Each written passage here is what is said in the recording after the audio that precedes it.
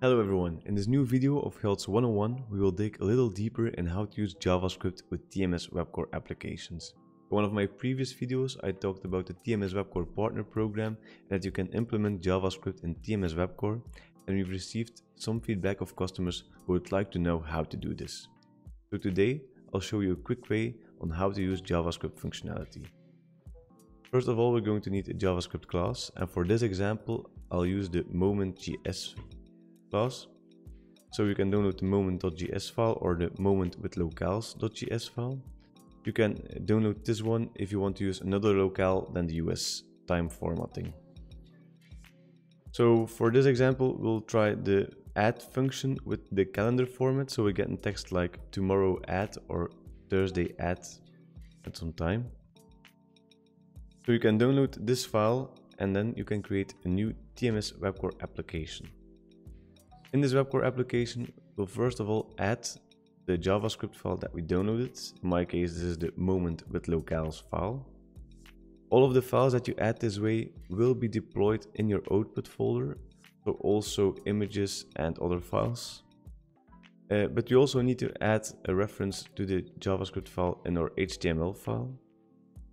So this way, as it is done with our project script, and just pick your name. In my case it's moment with locales. And now as we use the add function, we'll add a web spin edit for the number and a web combo box for the period. Also a web button to do the formatting and the calculation, and a web label to show it. Now we'll set the minimum value that you can use on your web spin edit also to -100.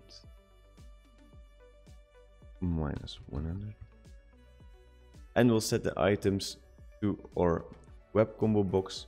And you can choose, so for this example I'll use minutes, days and weeks.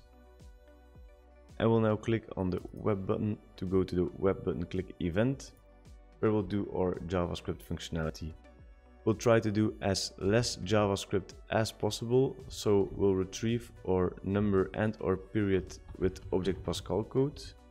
So for the number we'll create a integer variable, and we'll create a period variable that is of the type string, and we'll also add a time variable string where we'll store our formatted text in. Now to retrieve these, we'll do the web spin edit one.value and go to our combo box items. And now for the JavaScript code, we'll create an ASM block. Therein we can type all of the JavaScript code that we need. So here we'll type time equals, so it's equals and not colon equals, as this is a JavaScript code. Now we'll use the moment class where we'll do the add function, and we'll take as arguments our number and period variable. I will set it to our calendar formatting. That's all of the JavaScript code we need. So we have the local defined variables can be used in our ASM block. If you want to use other variables or class properties or component properties, then there is another way, but we'll not go into this in here. And now we'll just need to set our web label one.caption to our time, and that should be it. So now if we just say we'll add one day, we'll see tomorrow at 12:01 PM, or if we go 14 minutes back, then we have today at 11:47 AM. Also 14 weeks, the 23rd of June 2020. So this is the US locale. And I already mentioned that if you have the moment with locales, you can also change it. So let's say, for example, we want to use the locale of Great Britain. We'll just go English Great Britain. You can find this on their website.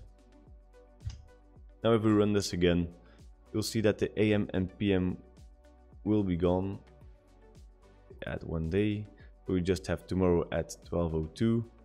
And if we just go back 4 weeks,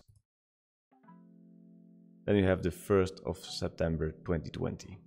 And for those of you who are wondering, it's just the same in TMS WEB Core for Visual Studio Code.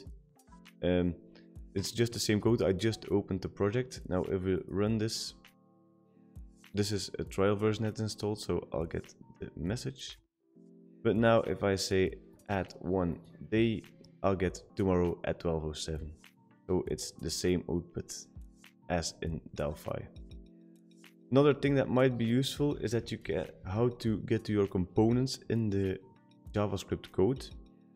So for example, I want to get to my label, so that equals the document.get element, sorry, with a capital letter by ID. And I'll just say, for example, web label. Now, if I'll go to our DFM file or design file, this is where you set it. Here it's the element ID web label.